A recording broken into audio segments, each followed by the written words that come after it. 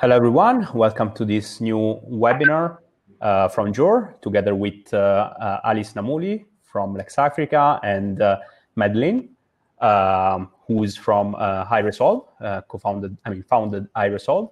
So our pleasure to connect again with the African community since we had a very successful webinar 1 month back, and it's really a pleasure to connect again all together. This format will be slightly different from the past webinar because we decided to tackle some of the questions that asked us during the first webinar session. And so we decided that, we were really overwhelmed by your response. So we decided to actually tackle some of these questions today in this separate format. Of course, feel free to, ask further questions. You can use the question tab to ask those. We'll try to address them as they come. So today, joining the panel, we have, of course, Alice and Madeline, and also our CEO, Alessandro Palombo, and Luigi Cantisani, who's our legal engineer.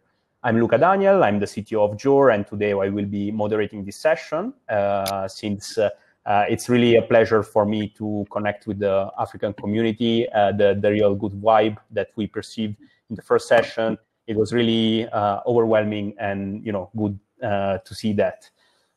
Okay, so today we'll be going through the set of questions which were asked in the first webinar. So I'll start with the first one, which was regarding most of the question actually were regarding the ADR and the online dispute resolution field. That's why we asked kindly to Alice to involve also, her colleague Madeline, because she's an expert in ODR, and maybe we'll ask even further to her regarding an experience with iResolve, which is very interesting because it's an ODR in Tanzania. So, it's really interesting to share that kind of experience. Okay, I'll start with you, Luigi. So the question that was asked in the past webinar was, how are smart contracts enforced by an ADR system? So for answering this question, I will assume that the person who asked is including both traditional ADR and maybe also ODR, so the branch of ADR that can be provided online. Okay, the point is that when we deal with smart contracts, we need to carefully look at what kind of obligations are automated and what obligations are not automated. Smart contracts are software that provide automation. So when you ask how can we enforce smart contracts, well, we are basically talking about enforcing obligations supported by smart contract software. The point is, smart contracts are meant to automate obligations, which means that enforcement should come, let's say, automatically, okay? The parties are bound to certain conditions. The parties are supposed to perform something. There are oracles that we mentioned in our first webinar, and oracles can be both human and machines, and oracles serve as validator for the obligation. So in a perfect scenario, okay, obligations assisted by smart contracts should be automatically enforced. But let's assume that the party are very, let's say, negligent and they do not perform. So it's not a matter of validating what they've done, checking if everything is correct, if there is a delay and stuff like that. It's something deeper, okay? How can you enforce this kind of obligation? Well, this is the tricky point. If you rely on traditional ADR, so, let's say mediation, conciliation, arbitration, you're still relying on human decision makers, but then you have something that happens outside the blockchain, outside the platform that uses smart contracts. So you also need to rely on the parties' intention to execute the decision, okay? ADR can provide for decisions, but then it's up to the parties to commit. And that, as we all know, does not necessarily happen. So ideally, the best way to enforce smart contract is having a built-in online dispute resolution system. So something that is connected to those smart contracts. So let's say that you are basically you're debating on a sum, okay, and you don't know how the sum should be allocated because you say, hey, I delivered just part of the goods that I was supposed to deliver, but it's because of this and because of that, you cannot blame me for that, stuff like that. And the other guy is, oh, but you know, this was not exactly what we agreed. If the agreed sum is somehow locked on the platform, it's easy to enforce the decision, because the decision, so the output of the decision-making process, will serve as an input for the smart contract, so that the sum would be automatically allocated. The idea is, if you have an embedded system dispute resolution system, it's easy to allocate sums, okay? Because it's all, you know, bound to the same platform, both the contractual relationship and also the dispute. That makes a lot of sense, Luigi. What instead of, you know, cases in which there is no escrow and, you know, there is no like an automated way to which, you know, the decision can be actually enforced? How should a party go about, you know, solving such a complex dispute, right? Because you don't have actually any way of moving funds from one part to the other. Okay, this is something really interesting, and I believe that by answering this question, I will be also answering two following questions in advance. Because it's all connected, you know, it's all connected. One point leads to the next one.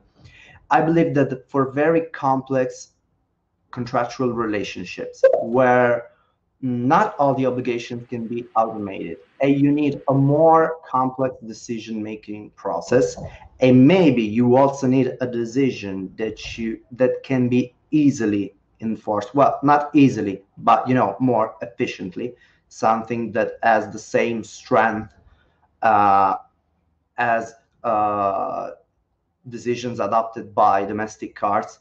Maybe you need to rely on arbitration. And if you rely on arbitration, okay, let's say that you have a huge deal and part of the obligations are supported by smart contracts and other obligations are not supported by smart contracts. But if you have if you go with arbitration, if at the end of the day you have an arbitral award, you can enforce. And even if this does not happen online on the platform, you have a strong decision, okay? You have a strong decision. So like it happens with other kind of relationships that are also managed online, you know, you can always ask for refund of the amount, or, you know, you can ask for having actions, okay, that can somehow revert the outcome of the contractual relationship that failed, that did not work. But it's important at this point having a strong decision, something, you know, that can be enforced. Yeah. So even if it does not happen online, but you have something that is strong and you can revert. Yeah, it makes sense. And, you know, this is like a field which is in its infancy. So, you know, we pretty much still need to figure it out the best way, most probably, to handle and address this kind of disputes. So it's very interesting, your point of view. Thanks, Luigi. On a very close note, and this question is more for Alessandro. It's smart contracts.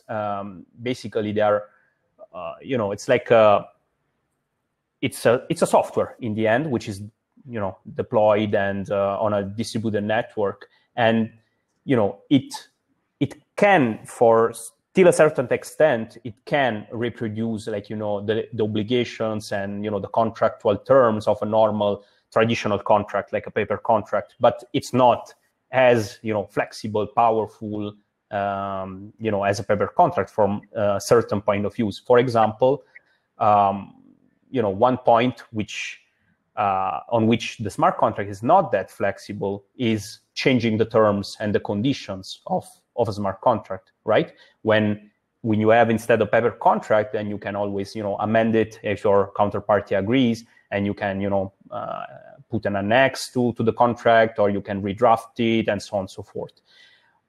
I would like to know, given also the insights from Luigi on the dispute resolution side of a smart contract, how can someone go on changing the terms and the conditions of a smart contract? How that process would work?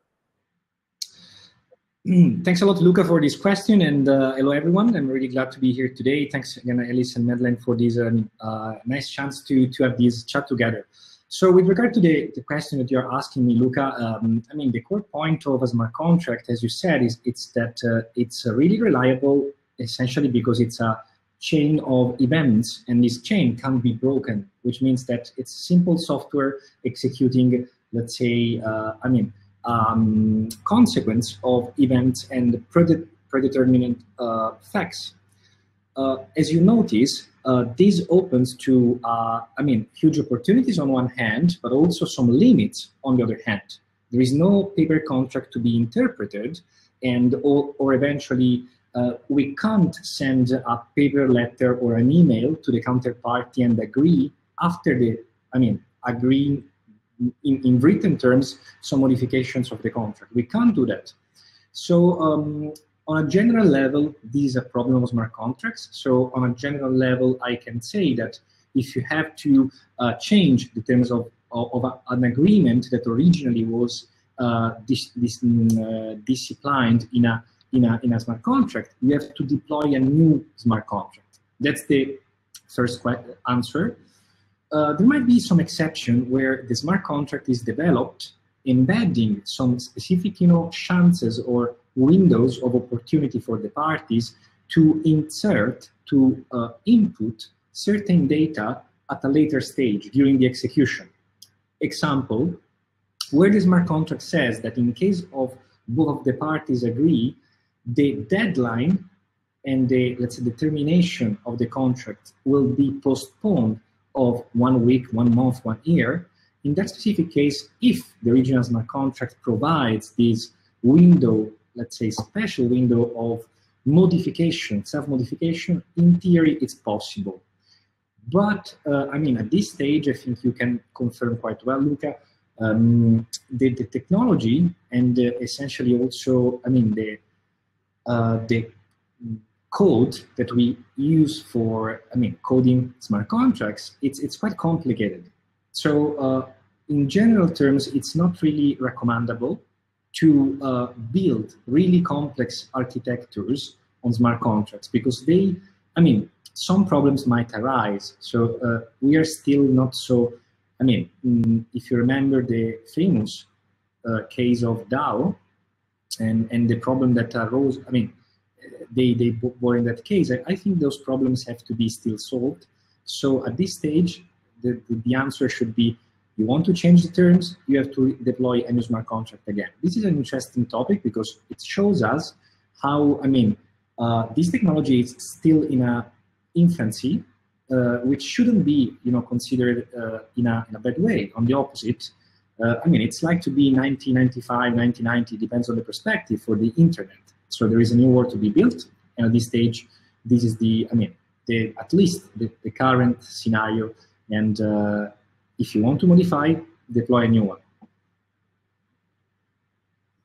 makes a lot of sense. And of course, I'm the only computer scientist in the panel today, so I can confirm that yes, when you do need to change conditions in a smart contract, ideally, it's like creating basically a new contract unless you have thought beforehand that certain aspects of the contract could change during its existence. So totally agreed on that, Ale. And on this topic, I would like to involve also Alice and Madeline, because one interesting question that we received from the community was the following: like, what has been your experience in situation of breach of terms in smart contracts? And we all know that. I mean, I'm not sure about the situation in Uganda and Tanzania, but I think the adoption of this technology is still to become true. So I think and assume that there is yet not been any dispute of a smart contract. That's my assumption. So I'm asking you if any sort of that case has already happened in Uganda and Tanzania, and how it went in case it happened, or if it didn't happen. From your perspective, we'll start with you, Alice, and then we'll move with Madeline. How someone should go about, addressing an issue coming from basically a piece of software that no one can change. What's your thought on those? Well, like you've said, thank you, Luca. Like you've said, in Uganda, we've not had a dispute in regard to smart contracts yet. I know for certain people, of course, who use the platforms, these platforms that uses blockchain, or businesses that use these platforms, they've had, I would say, misunderstandings. But because there's no justice system that is able to interpret these kind of contracts, most people just find a way of actually solving these disputes or misunderstandings within. Like, for example, if it's you have two businesses and both of them are using that technology, the best way is basically sitting down on a table and mediate over it. So it hasn't gone through the mainstream courts, so we don't have that yet. But in terms of a breach, a smart contract is pretty much similar to like an ordinary contract. It's also governed by their terms and conditions, and they have to be like specific parties agreeing to those terms and conditions. And in case of any breach, it can be terminated. And actually, usually, you can have all this can be outlined. Just in case of breach, what happens? What would one party do in case of specific performance? What would the other party do? But the automation of the automated aspect of it helps a lot when it comes to execution, because usually, for example, I'm supposed to make a payment to someone. Instead of holding onto that payment, automatically the payment would be transferred to the other party without me, being so much involved, or without the parties as physical parties being so much involved. Yeah, so pretty much in case of a breach, then you will have to, what it should be done is that, of course, you go to a court. But because courts right now are not able to understand you, what parties do now, especially businesses, I know that, is just sit on the table and agree. And I'm sure now that's the reason why we have Jules coming on board to try and solve these kind of disputes. Because if you take them in mainstream courts, it's a little bit difficult. Even the judges, the magistrates will not know what to do. That's it. Thank you so much for that. It's an interesting point of view. Madeleine, to you. Thank you so much. Unfortunately, of course, there would be a bit of some echoes when I'm speaking. In Tanzania, the reality is there has not been, similarly to Uganda, precedents coming out of our judicial judicial players or judicial tribunals with regards to now the aspects of online contracts, smart contracts, and the issues of breach. So we are still very much at our infancy when we are speaking about technology and the ability of our judiciary to handle matters which are tech related. We have no specific division that two disputes arising arising from technology, such as the smart contracts that we are discussing today, yet along the blockchain solutions that we might be discussing later on today. Now, in addition to that, of course, we cannot say that there are no smart contracts being made in the Tanzania jurisdiction. Yes, there are. We are a common law-based system, and so therefore we borrow leaf a lot from the English law, and of course the India practice as well. Now, with our law, we do have the law that governs contracts, and in any other contract, the smart contract is really, in sense, very similar to the traditional contracts that we're used to, that on paper. Only this time we are on a paperless medium. Now, with the fact that we're on a paperless medium, that does not mean that we do not meet the conditions or the elements of making such contract. And so you go back to your contract law and look at the fact that all these elements have to have been fulfilled, and to the letter of the law, meaning the contract law that is governing that particular contract, be it the Tanzanian law of contract, and the other laws attached to that particular transaction. And so if that particular transaction is banned in our country, then that will affect the validity of the contract. And so, you know, we have gone a long way over the past 5 years, though, with our regulatory framework. When we speak of technology, there has been a lot that has been taking place on the legal and regulatory framework for Tanzania. We have been moving towards pro-innovation and embracing technology and enabling that technology to be able to be acceptable in our marketplace.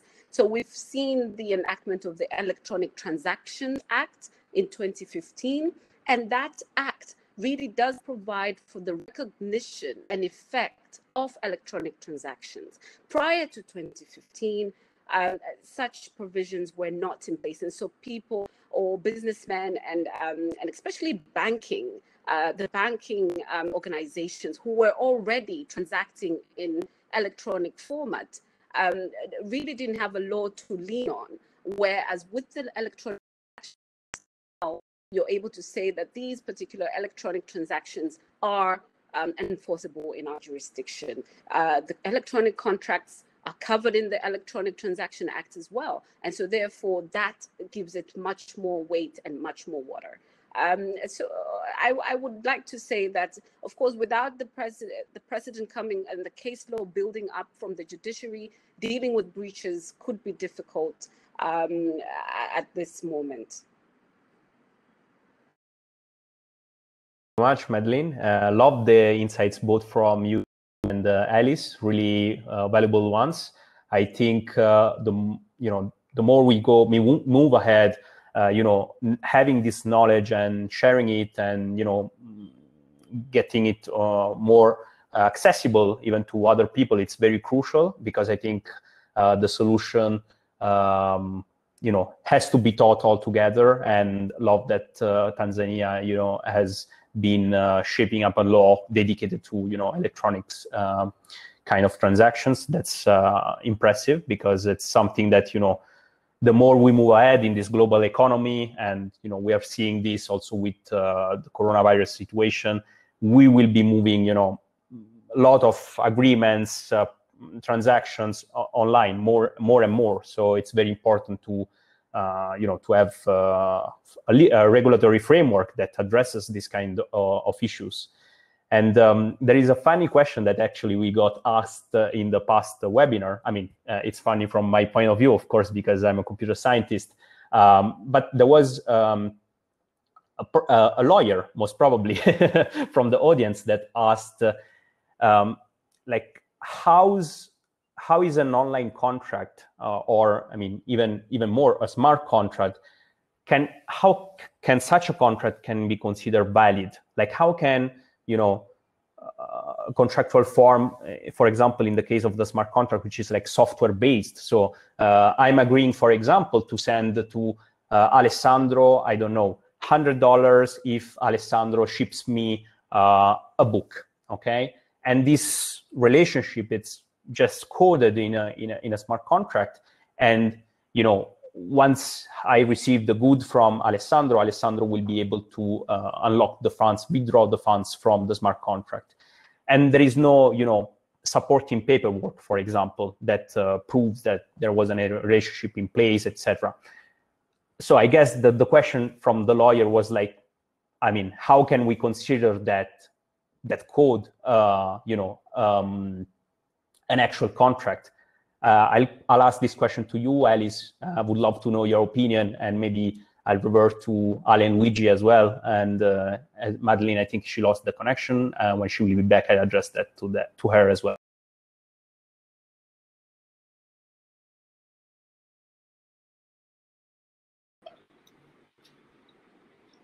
Sorry. Okay, she's back. Just straightforward. If you think, how would you go about calling, this kind of contracts, like maybe made online, or even more with like a software that helps the two parties? Like, it's a software, right? So there is pros that explain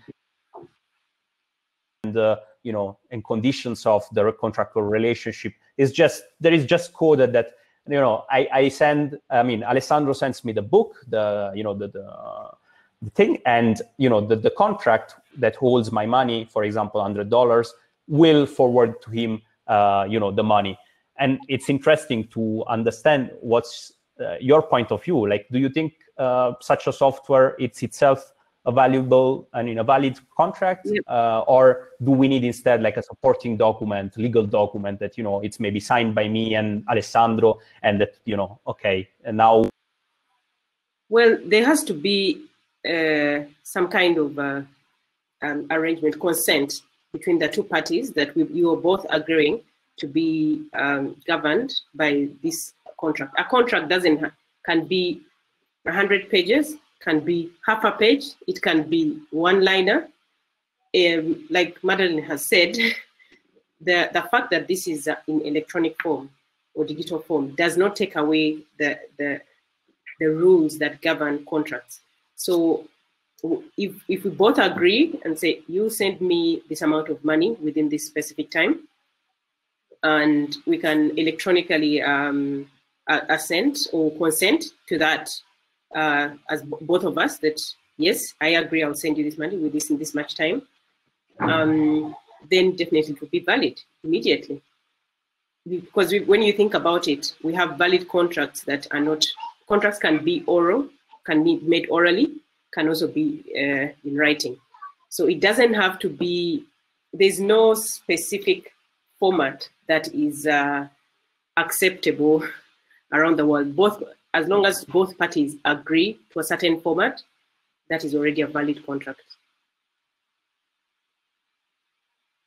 Thanks, Alice, for that. It's an important clarification because, we have an audience that has a mix of lawyers and computer scientists, developers, and it's good to clarify these basics. These are things which, for you are like ABC, but it's important to, to put the full stop over certain concepts. I'm pretty sure that, Madeleine, do you also agree with what Alice has said?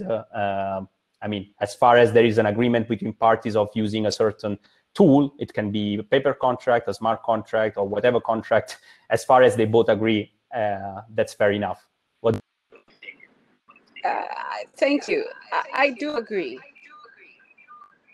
And really, it is up to now the type of contract and the terms and conditions of those contracts. The invalidity now, this invalidity, I think I have a great example coming from the Canadian Supreme Court, which is a very recent case that a friend of mine shared with me last week. This is a case with Uber Technologies Inc. Corporation versus Hella. Now, this is coming from, as I said, the Supreme Court of Canada. And what the Supreme Court held there was that the arbitration clause contained in our Uber standard form service agreement with, for example, because Uber has a contract with the drivers, and Uber has a contract with also the rider, meaning myself, if I'm going to take Uber. Now, that arbitration clause that is in the standard form services agreement with their drivers, which is all in all aspects in electronic format, was invalid and to be invalid and unconscionable. And their reasoning when the courts were doing this decision was that the unconscionability of the arbitration clause can be considered separately from that of the contract as a whole. This is very similar to the conventional way of doing of business, the traditional contract concept. And so you can see the thinking of the judiciary. The thinking of the judiciary is very pro how it was before. So we're not changing the concepts, the principles around contractual arrangements, around drafting and having had clicked, if it's a click-based contract, or having had that brown sort of, you just see that page pop up. But if those terms and conditions have not considered that weight, the balance, then the unconscionability would be questioned, and the invalidity could arise from those terms and conditions the were either not in agreement or were not made aware of the terms prior. Now, we all understand that when we're going through our usual business, and especially when you're purchasing online, you tend not to read the terms and conditions. You seem to, I have that habit as well. When I'm subscribing to a lot of platforms, I'm subscribing and clicking, yes, terms and conditions, I agree. Now, I have to be very, very sincere. I have not read these terms and conditions. I have the Uber app with me, so when things go wrong, I definitely will be one of those who didn't have knowledge of what I was signing up to. So the agreement that is self-contained, it's a self-contained contract. To that contract, it has to be very well drafted in sense that it adheres to the law of the country, the elements that are to form that electronic contract. So if I take you back to our Electronic Transactions Act, now there we have a section that provides for the validity of transactions in electronic form. And it says that it has to satisfy certain elements. And certain elements are outlined in the Electronic Transaction Act of Tanzania.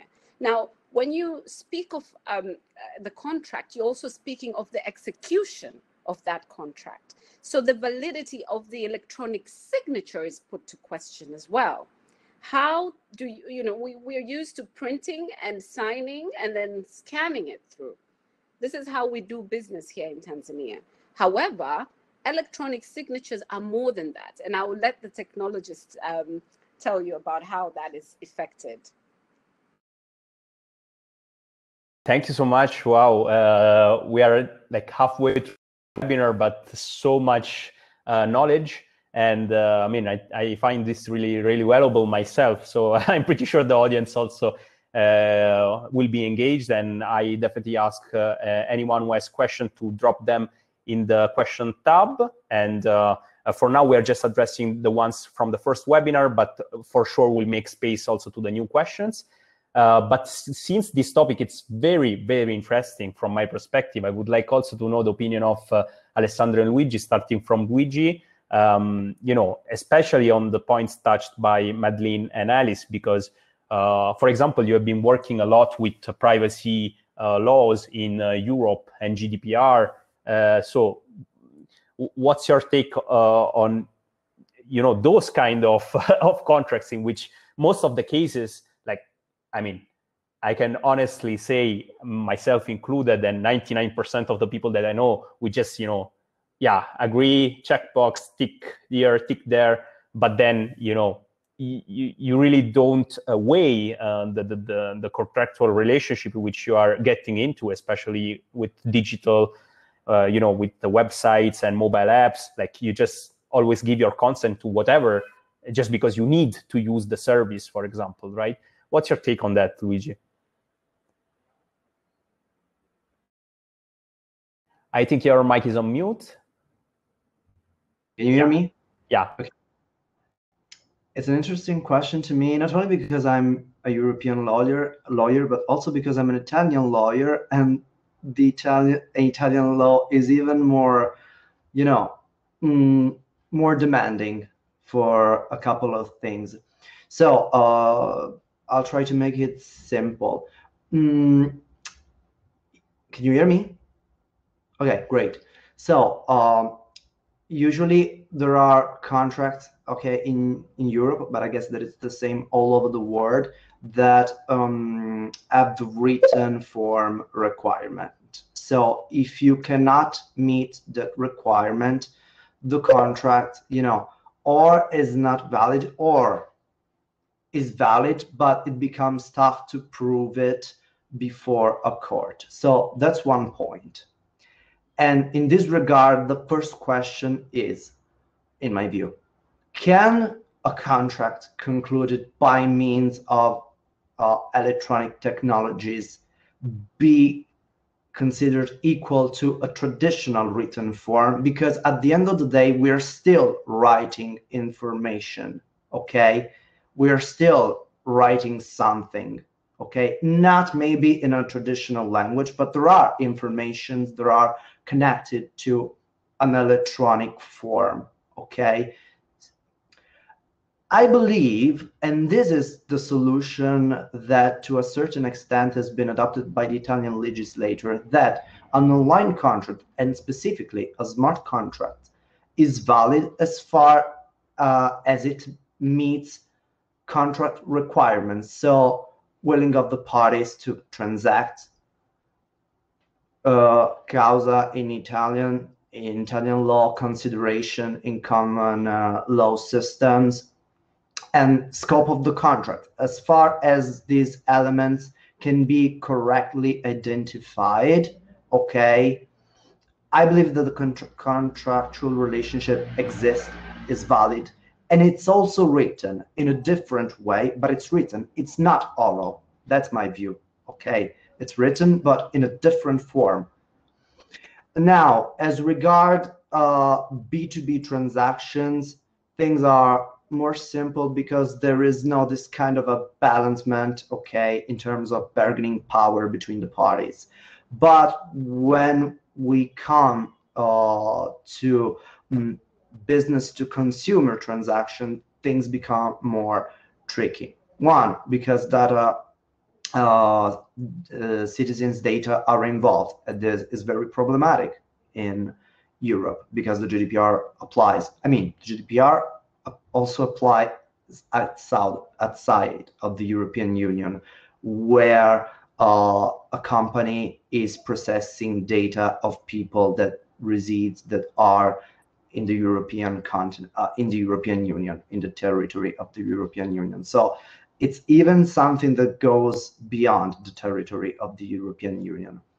And also, certain jurisdictions require more strict requirements for approving certain clause. That's why I was joking about Italy. For instance, in Italy, certain clauses that, for instance, the forum choice, okay, it's a clause that needs to be approved specifically by ticking a dedicated checkbox, okay?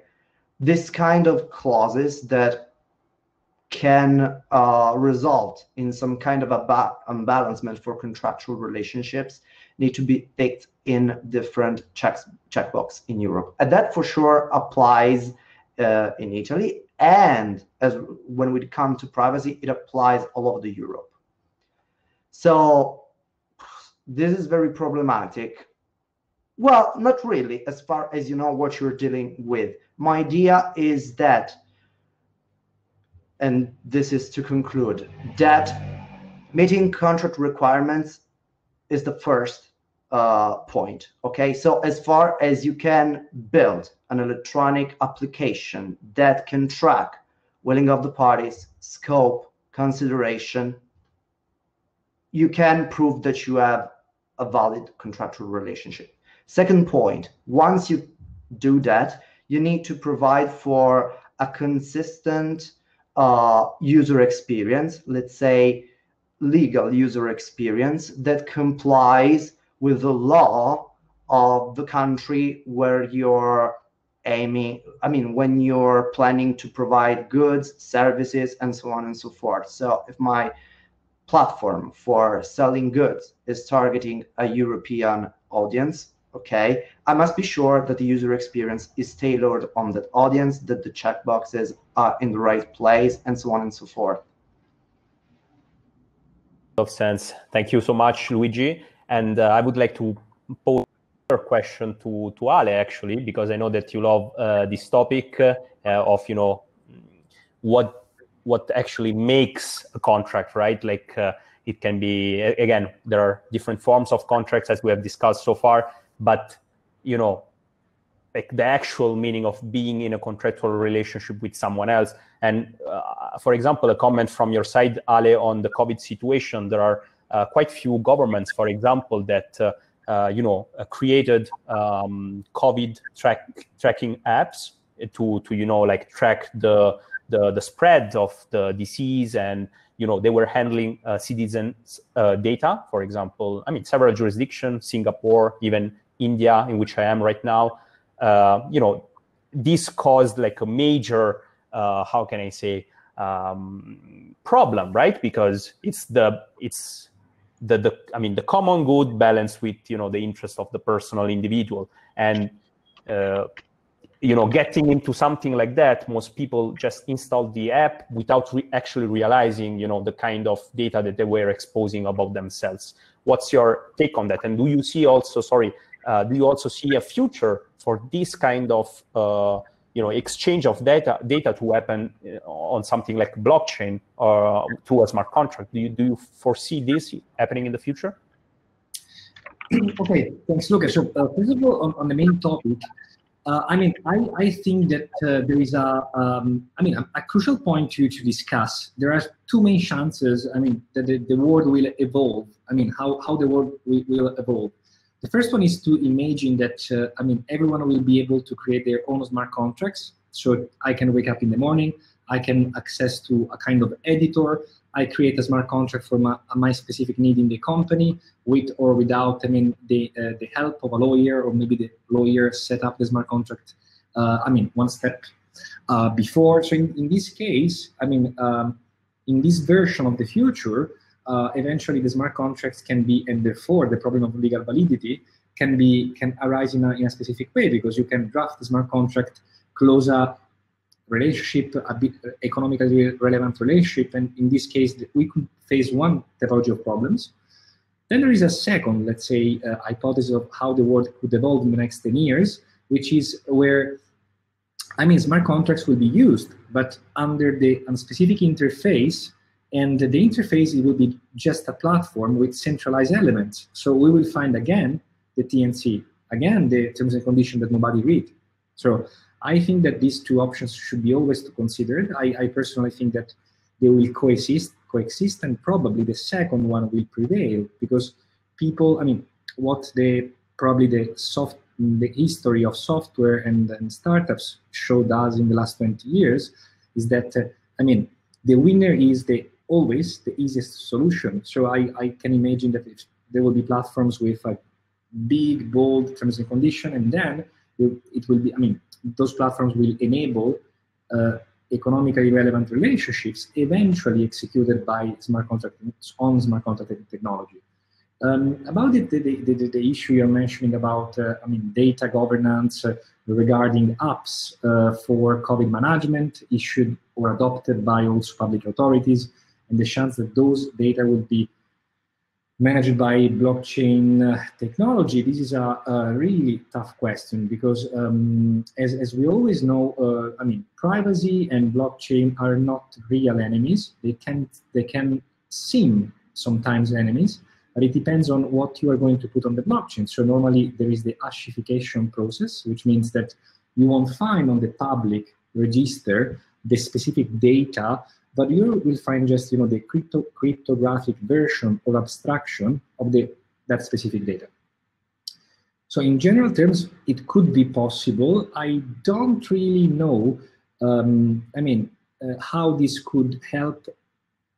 I mean, unless we want to think some kind of scenarios where we want to be sure that every single person, I don't know, accepted I mean, we might will to timestamp the exact moment and time where a subject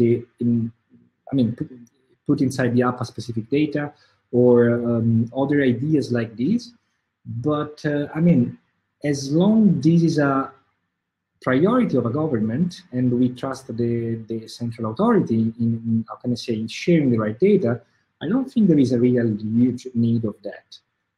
Of course, Luca and everyone here, there might be scenarios where, you know, politics and maybe interest of certain specific maybe governments could bring eventually, you know, the management of data to be, how can I say, not completely clear and transparent, right? So eventually you can have an interest in saying, look, the COVID cases are 100 when maybe on the apps there are millions or thousands or whatever.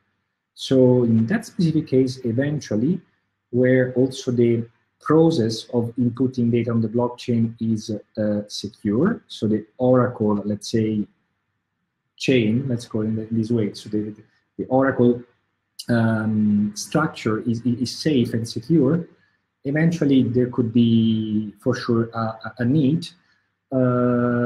But in that case, so that's why it's a really complex topic, I was saying, and thanks for this question, but I mean, it really depends on, I mean, how can we, I mean, which is the major interest. So for sure, a government that wants to act with transparency could consider this kind of hypothesis. And for sure, in that case, just to come back on the original question, we will have a platform, in this case, an app, iOS, Android, or whatever, which is an interface eventually with components which are centralized and smart contract elements. There will be a TNC, right? So honestly, when everyone is really interested in, I mean, in the topic of legal validity of smart contracts, I understand the interest from a theoretical perspective. It is for sure really interesting in many cases, but like in this example that we just, you know, for exercising ourselves, for discussing about that interest topic, there are plenty of cases where maybe blockchain technology can be used, but I mean, within a specific platform or app, which will have a normal TNC, normal constraints eventually, unless you want to totally move to a DApp. So this is, I think, the major difference also we should consider. Thanks, Ale, for that. And of course, I will be asking you tough questions because so that you can prove your knowledge about smart contracts and blockchain. Yeah, totally makes sense. And, you know, here in India, for example, there was a bit of, chaos because who developed the app wasn't actually directly the government, but it was a private company that developed the app. So that's where, you know, it created a lot of problems because, you know, where is this data stored, and who's managing it, and why this company and not another company, and so on and so forth, right? So these were the kind of questions that arose at that moment, and were addressed somehow by the government, had to be addressed at least. Anyway, as you talked about the future, Ale, I think there is a recurring question that we get many times, and I would like to share this actually with all of you, starting from Alice and Madeleine, which is basically related to the ODR, because we know that ODRs can provide a value in making dispute management time efficient, cost efficient, reducing a lot of overheads. And today the world is is living a pandemic, so it makes a lot of sense to pursue and resolve disputes online, definitely. But a question that we frequently actually receive in from the webinars that we've done in the past, especially from people coming from developing countries, they're always concerned about the access to technology, the access to internet. Okay, there is a tool which is more efficient, cost efficient, so it can improve the access to justice. Wonderful, we all want that.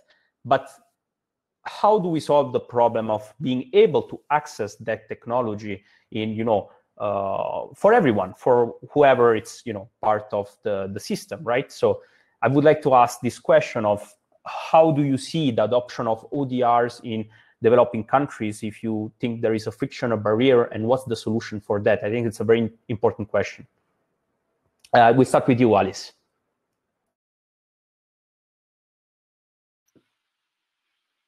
In many platforms, something people always use as a pushback, that Alice, why are you promoting these technologies when it's in developing countries, especially in a country where I come from, Uganda, people are still looking for basic, they still have rather basic needs, very, very, very basic needs. So, accessing these technologies is pretty much like a fairy tale.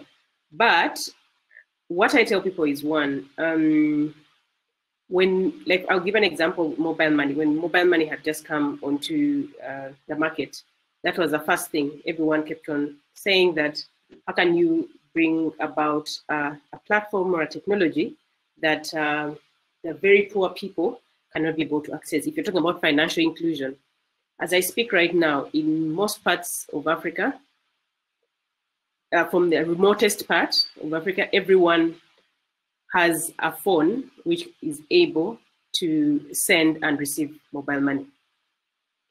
7 years ago, this was like how the first thing they'll tell you, the people who had initiated this project, how can you talk about financial inclusion? That means you're leaving behind the majority of Africans on the continent. So what am I trying to say? For me, my experience, what I've realized is that when there's a very, very big need for something, or when for example, this technology, when it is solving a very, very big problem, you'll find that everyone finds a way of actually getting onto the platform. Even governments end up, subsidizing certain, if it means taxes or reducing taxes, or bringing these platforms to the extremely needy people. To me, I don't even look at it as something to worry about, because right now, again, we are using a lot of technology in access to justice, and it's still about, you have to use your phone to reach a lawyer.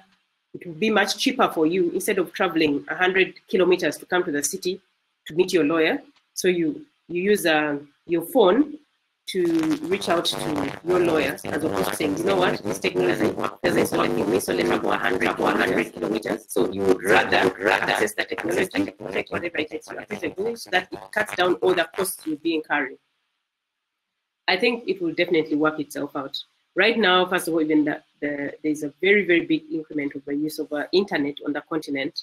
Again, you will ask, how has that happened on a continent where everyone thinks that the majority of the people won't be able to access phones or internet, I'm not worried at all. The fact that this technology is solving so many of the problems we have on the continent right now. In fact, I was talking to someone earlier, and post-COVID, before COVID, we had a backlog of cases. Our systems were clogged. Like you can't get a date in a hearing date until maybe probably within a year. If you can't get a hearing date within a year, you tell me if that is justice. That can't be justice, right? So if you have a platform that can assure you quick access to justice, I'll do anything. I'll do anything. All the grandparents, all the extremely poor, they will find a way of getting onto these kind of platforms. So I'm not worried at all. Thanks for that, Alice. I love the positivity, and I totally share the message. Well, it's an important and strong message, and I mean also Ajor, of course. We are a bit biased because we work in that direction, but we strongly believe that that's the way to go. It's it's better to have a way rather than not having none, right? So it makes totally sense to me.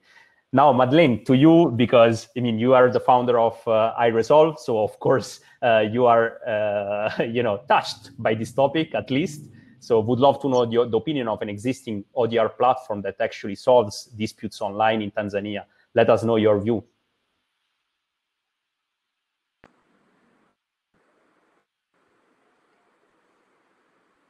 Thank you very much. And I concur with Alice in her address entirely, because we do have to realize, and maybe I could share just my here, the reality. We have to come to terms with the reality that the connectivity gap that we're talking about, or the access to the internet, has tremendously, immensely decreased over the years, especially when we speak to African context, and more so zooming in East Africa. If you look at our mobile transactions, you would be amazed what is happening, the activity that is coming from our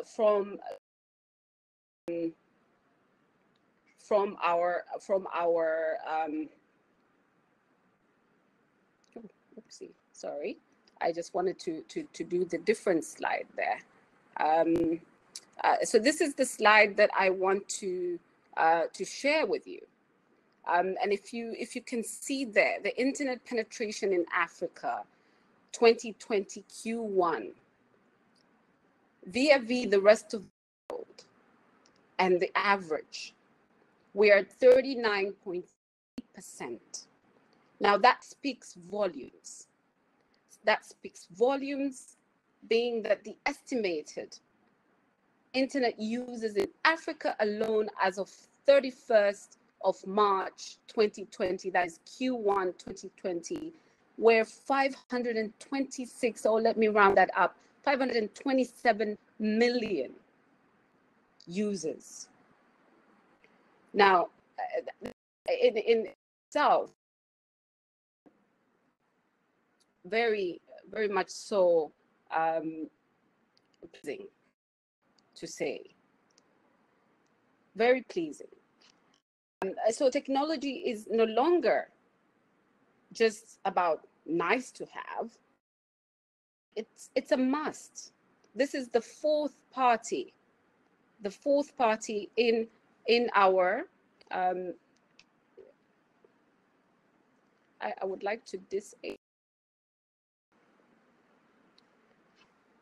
It's the fourth party in our engagement, and when I speak of the fourth party with respect to iResolve being the technology, and in this respect also the virtual realities of having conducting your your dispute resolution mechanism in an online portal speaks volumes.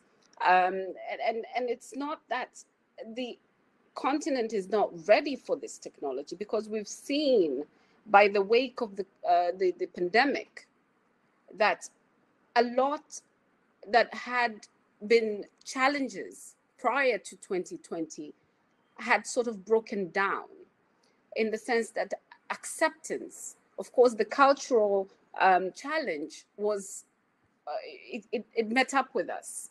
And so we had to accept these technologies. And so you find that virtual courts, similarly to Uganda, were now in full operation, despite the fact that our judiciary had already introduced these electronic filing provisions, had already had some sort of a technology in place prior to 2020, but it was non-existent in practicing, in our practicing day-to-day practice, because we never saw the need, and we never say to ourselves, this option is a viable option and it is achievable, you see?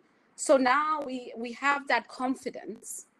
We have the confidence in technology. And I say this in very positive light, that we're no longer fearing technology.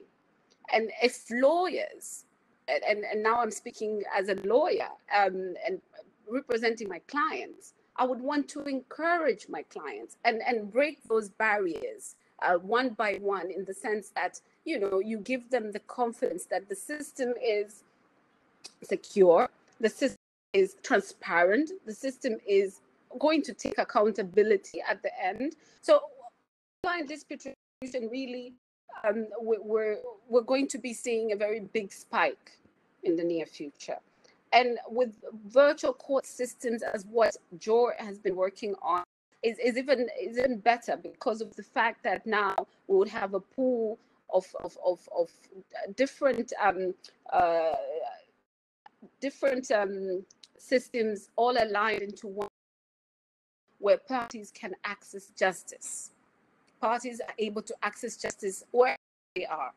Now, so I speak to the fact that the connectivity gap, or the issue of internet, is really just dying out. It's narrowed down to nearly now to its last sense.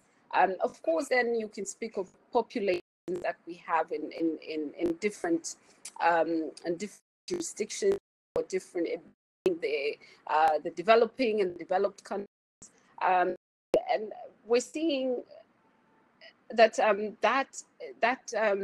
that dynamic also playing a major fact in now having been able to access technology in that respect. But internet-wise, I think this is a topic that we would be seeing as having been resolved to the extent that it has been, in the sense that connectivity is very much available here. Thank you. Thank you so much, Madeline. Love the insights, of course, from a practical experience, since you have been doing ODR for quite a few years. So definitely your point of view, it's very important.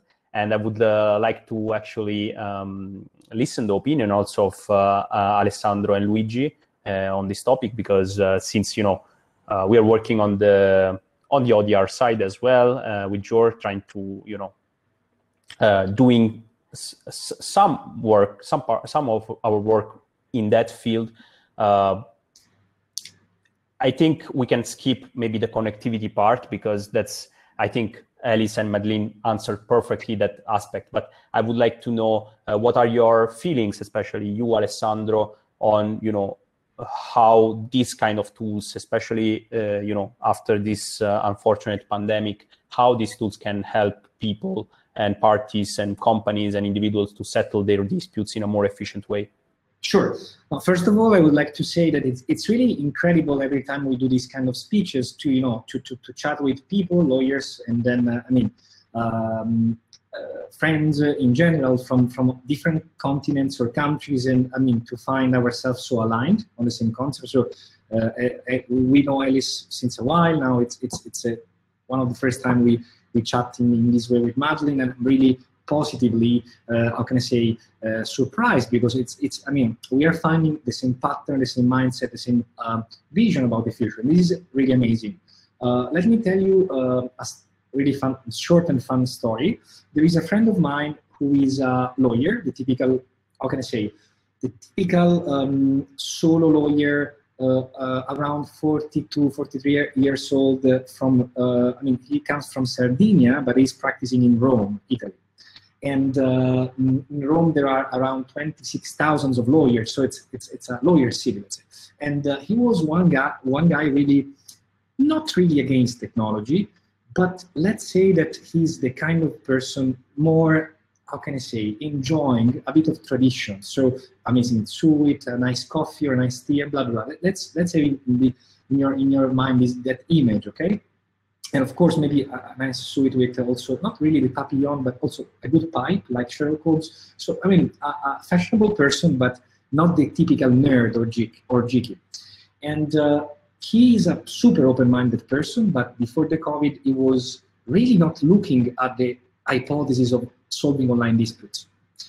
It's not really for, I mean, skepticism about online, because from a logical perspective, he could have even before understood the importance of digital procedures.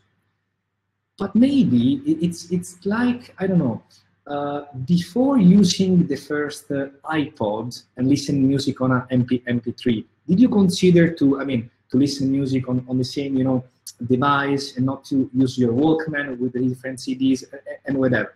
So to make a really long story short, after the COVID, actually, he replaced his law firm in his apartment, and he was enjoying his pipe. So even in that scenario, there was a really, how can I say, a good atmosphere, of course, for deep, you know, thought. And he was sharing with me the idea that, look, you know what?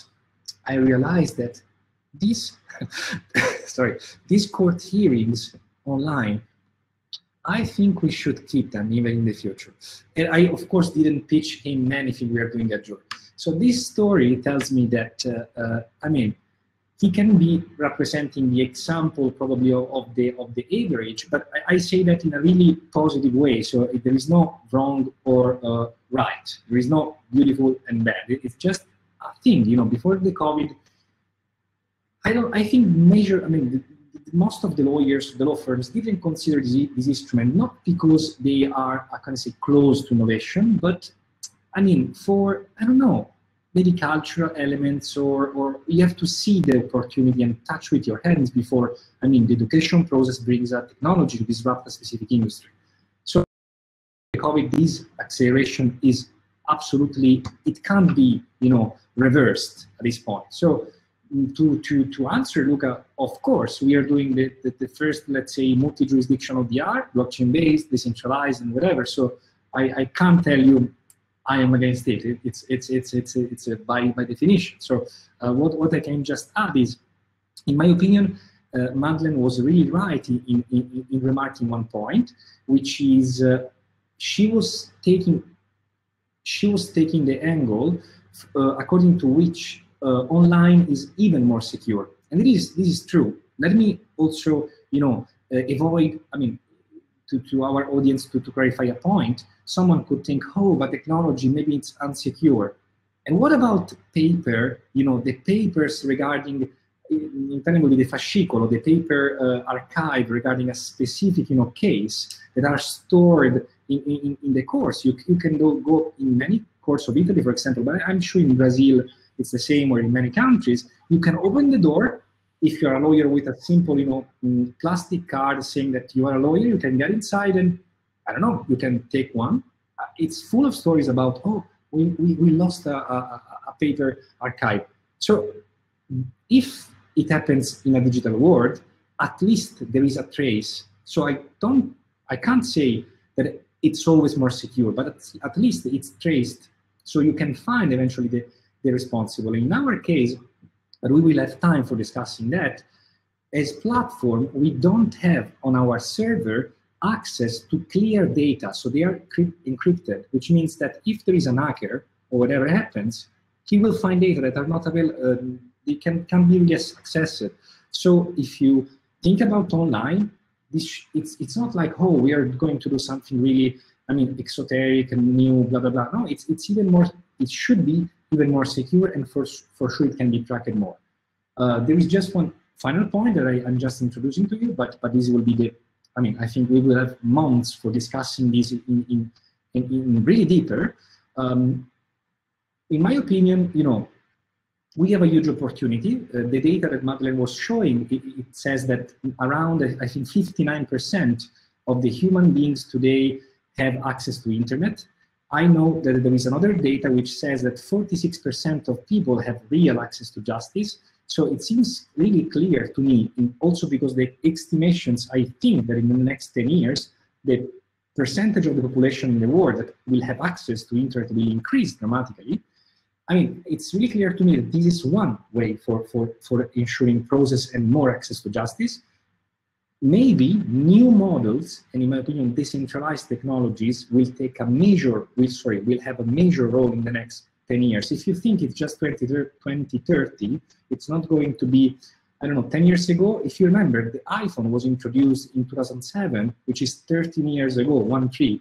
And in 13 years, we changed completely our behaviors. I mean, do you remember when there was no iPhone, there was the big Nokia Navigator, or there was 8HTC, a completely different world. So in 10 years from now, there will be another completely different world. And I think that ODR, online, and decentralization, in my opinion, will really increase access to justice. But on this final topic, I mean, I would probably speak, we can speak next time more deeply. I hope you enjoyed my answer and brainstorming. Thank you so much, Ale. Really appreciate it. Yeah, you want to say something, Madeline? Just so that I can chip on Alexander's great points. He spoke of the statistics and referred to the 46%. Now, if you come back to where I'm situated on the continent here, yes, we spoke of the graph saying that it was about 527 million. Now, if you think of those 527 million, take 70% being the youth who are under, you know, when you say youth, this is under 35, maybe under 40. Now, we all know that the older generation, unfortunately, you know, have been very taking their time in getting on with technology. But the youth, we believe, and I feel that I am of this strong believer that the youth are very tech absorbing. They absorb the tech, and that's why we see a lot of technological you know, startups having a quite a good time, because the youth do absorb and take on the technology, and they are tech savvy. And so the idea of having a virtual court, having an online solution for anything, be it resolving disputes, be conducting business, such as, you know, we've seen the Ubers and the likes, will really just be an acceptable standard to that market base. And so I feel that there's a very strong and great light at the end of the tunnel for those who are looking into the practice of virtual, being a virtual lawyer, being a virtual practitioner with respect to being a neutral, or providing for such access to justice, legal aid provisions using virtual technologies and mediums. That's a wonderful point that you've touched, Madeline. I think definitely, you know, this kind of solution, of course, they cater more towards the youth of these countries. And I mean, of course, their demand for connectivity, efficiency, processes being faster, not slow. It's really what we are trying to address here. And of course, that's part also of Future's vision. And that said, of course, if even someone from older generation is keen into adopting and, changing a bit of how we generally does things, of course, is more than welcome, right? That's the beauty of technology. It does not discriminate anyone. So you can access these instruments, and that's, beautiful, and that's part of our vision. On this topic, I'm seeing that we went quite ahead the timings that we shared with our community, but that's perfectly fine because I'm seeing still the engagement high. Luigi, let's do one thing, because it's true that we have almost finished all the questions from the first webinar, but I would like also to address a couple of questions from the audience of today, which I think it's fair enough.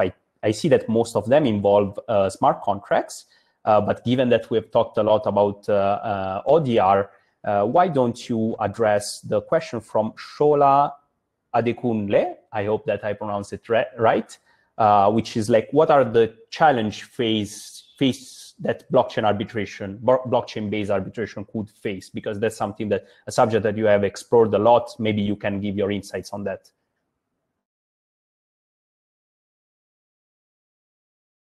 Okay, so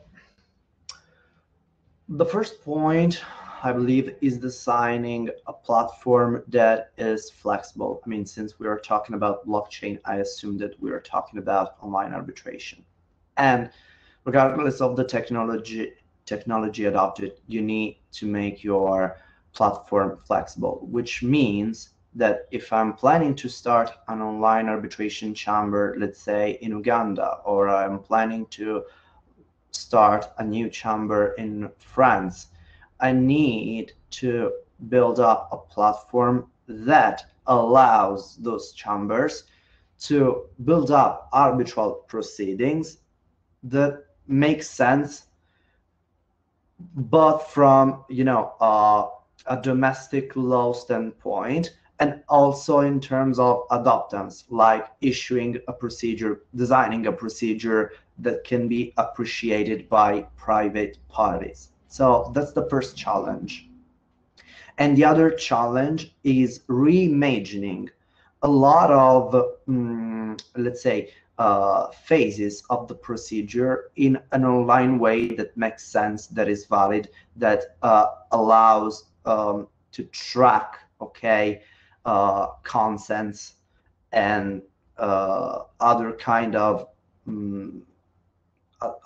ways for showing your intentions, to all the players engaged in arbitration. So, for instance, how can we notify communications? How can we notify statements of claims and defense?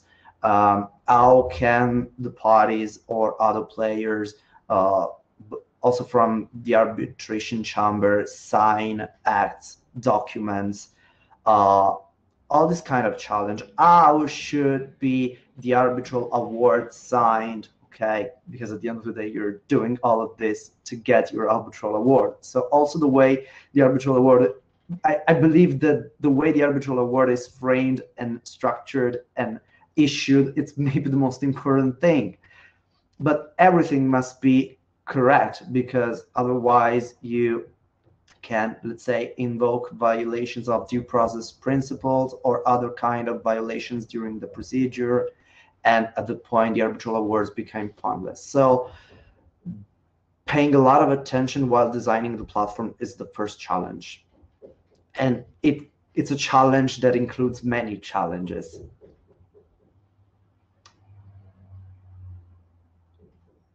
Thanks for that, Luigi. I don't know if Madeleine, maybe you want to chime in on this aspect of,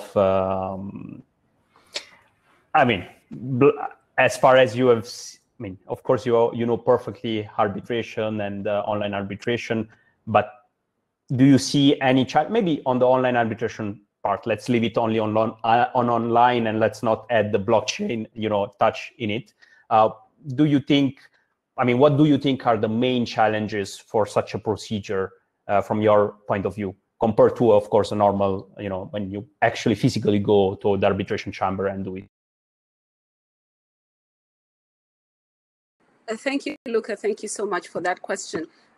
Well, with online arbitration and what has been the experience so far, you see, online arbitration has been done over the years. When you find that a witness cannot get to a particular locale, they would have some sort of a virtual arrangement for them. Expert witness could provide their expert witness evidence from any location.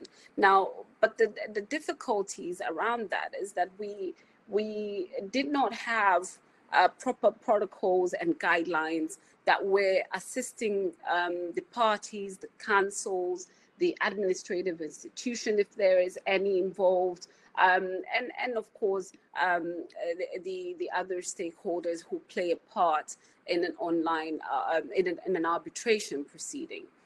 On the online medium, it was a challenge due to these factors.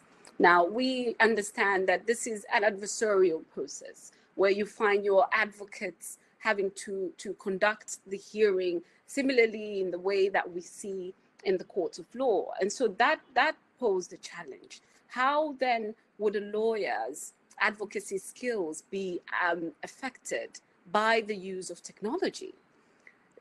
The other challenge was that was seen was the arbitral tribunal themselves. In certain aspects, some arbitrations have involved tremendously sensitive issues, and if that arbitration has a factor that the arbitral tribunal felt that they needed the physical presence of the parties, then that could also result to that having been conducted on an offline setting as opposed to a virtual setting. So there were many challenges that one would have encountered for them to then agree to go to the virtual arbitration. But what we experienced over the years is that we would be getting consent to have the arbitration, the exchange of documents part, the first part being fully automated and fully online. However, when it got to the hearing stage, you would find that most arbitral tribunals, of course, considering the factors that I have said, the sensitivity of the case, the actual nature of the case and the parties involved, their capabilities to handle technology. Some lawyers, I have a pending arbitration where some lawyers can't even get into my Zoom. I have had to put them on WhatsApp so that I could conduct the meeting because Zoom proved a challenge. So and so it's a lot of factors that one would consider. So what we experienced, as I was saying, was that we would go then back to offline. So we were doing a partial automated arbitration, and this is the most common one that we have done. A fully conducted arbitration online has never been experienced by iResolve. That is a confession, because of the fact that we needed to go offline for that hearing to take place. However, 2020 has been quite a good year, where we've seen, as I had said before, more accepting of this reality of technology, and embracing the fourth party, which is that exactly. And so we've seen also certain organizations and institutions provide for us guidelines. The African Arbitration Academy, and I was happy to play a part in the drafting committee, went on to draft and launch the virtual hearings protocol in April. We've seen very authoritative institutions, arbitral institutions as well, come up with a more robust guidelines and protocols to assist parties in conducting arbitral hearings using technology. And so I would feel that these challenges as to the technology, the use, the acceptance, the cultural, pushback have really been there. We would see that in future, I would feel that, of course, certain cases would have to be go physical, but in most of the cases can be done online, and that would be the way forward, really, in certain arbitrations, especially when you talk about the small claim arbitrations, which could be done and conducted in order to save the costs, the time and the expenses that are involved in getting parties to the locale for a face-to-face. So I think that's what I can add on with respect to challenges that have been faced by online arbitration. So much, Madeline. Again, insights coming from your direct experience are really, helpful. I would like to listen to you, Alice, as well. What's your thought on that? Well, I would just say the question is, what are the challenges facing a blockchain arbitration? There's nothing right now. We don't have it, but I know for certain what would be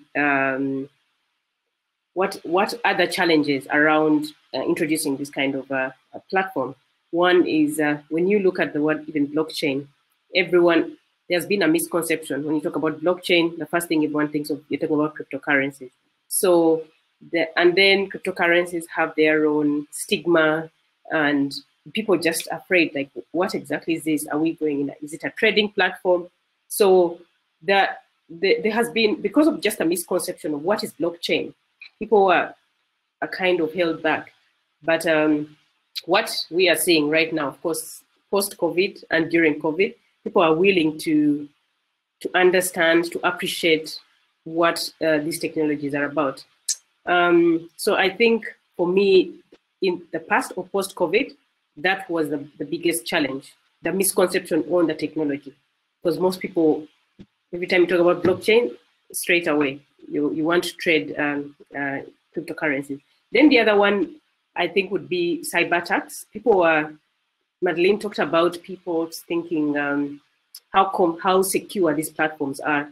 And if you're talking about confidentiality, arbitration has, the issue of confidentiality is extremely key when it comes to arbitration. So if parties don't feel confident that the proceedings, the hearings, the platforms they're using for these proceedings are secure, it might definitely cause a very big challenge. The only good thing with blockchain as a platform or as a technology, this is some of the things that definitely it deals with security, much more better security than any, or secure platform, much more security than any online platform we've had in the world. So I think if minus those two things, the whole misconception of what the technology is and cyber issues, the rest should be okay, really. And maybe the challenge would be people navigating the platform, because if you have many lawyers, like I think Alessandro talked about, the average lawyer who actually handles arbitration matters is between the age of maybe 35 and above. Those are really the ones who are very active. And at the same time, those are the lawyers who are not willing, especially post-COVID, to appreciate these different technologies. So that would be actually a very key issue. If I don't understand the technology you're using, why do I have to use the platform? But again, post-COVID, I know many people now are listening and they're willing to try out this.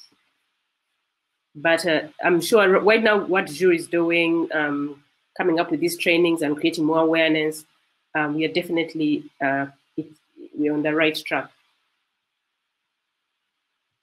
Thanks, Alice. Yeah, totally agreed with you. And misconception of these words and the technology itself, it's what drives so many people away. And initiatives like this bring awareness and more clarity, and that's why we like to go through the questions. That's why we thought this format of taking the questions directly from the audience, so that we are the expert, we are considered the expert. It's our job and our duty to inform and make this knowledge more widespread, of course, because the end goal of it's for these solutions, for ODR in general, to be more mainstream and being used worldwide. That's what we believe in. On this note, I see that we have touched our time limit for today. I will ask Alessandro kindly to come on stage, to unmute himself, so that you can share maybe a big news with the community of this webinar. Sure. So first of all, thank you so much, Madeleine. Alice, it's been great to be here today answering to this Q&A. I think in the future we will be doing really several of these initiatives when we will announce some collaborations together, but this is not the day for doing so. So today, more generally speaking, I'm inviting you. You guys that are still with us after 1 hour and a half. If you are interested, you can join. There will be a link in the chat as I think now, and you can whitelist, so you can book your let's say place over in the list for accessing to our platform, which will be released in the next month, and we will go. Giving the priority to the first whitelisted, and Fede just published now the link. So if you are interested in ODR, if you're interested in blockchain-based decentralized ODR, and you want to know more about what we are doing, please list there. You will receive a lot of really interesting news in the next weeks. We have a lot of news, concepts, and also we would really like to hear your feedback. And our community, I think it's spread over really many countries. We look at should do a calculation, because I think it's more than 20 at this point. And we wanted, since we really loved the vibe that we found last time in the continent of Africa, from Tanzania, Nigeria, Botswana, Uganda, we wanted to this is the first time I think we published this link, and also this name, Open Justice. So I invite you, if you're interested, to whitelist it. So of course it's totally for free, and you will be updated really often about our next progresses. I hope you enjoyed our discussion today, and I saw really a lot of questions also today, and this is up to us. We really appreciate that, and so thanks also for being with us today. If you have any questions or ideas, write to us at info@jure.io. And thanks, Luca, for hosting in such a great way, moderating the. You see, you're not only becoming a lawyer after all this experience in the field, but also a great host. So. Thank you so much, Ale. I'm thanking personally Alice from Lex Africa, Madeline from iResolve, for spending some time with us this afternoon with us. It was really a wonderful session. Thank you so much for your insights. It's a pleasure to talk and listen to experts like you, and we really love to do these sessions. For the audience, I know there are some questions that we didn't address. Don't worry, we'll take them offline. Most probably we'll be posting them to our socials, so you can just follow up there with the answers. Thanks, of course, Luigi and Ale, for being part of this wonderful panel. So without further ado, let's really wrap this up. So thanking again the African community for the wonderful vibe that we are receiving. Will be, and of course, as Alice mentioned, this Open Justice platform that we're working on. It's the first time that we're announcing that we're working in this direction publicly. So be proud of this news, and we are looking forward to talk more about justice, access to justice, how we can improve justice. We'll be involving again, of course, Alice, Madeline for this kind of conversation, and also other experts from the continent, but also from outside, from Europe. We want to bring in, all the different point of views from worldwide, because our community is worldwide, it's global, and we want this exchange of bright minds in the legal sector to happen. So thanks again, everyone, and we'll see you in the next webinar. Bye-bye, everyone. Bye, everyone. Thank you. Peace.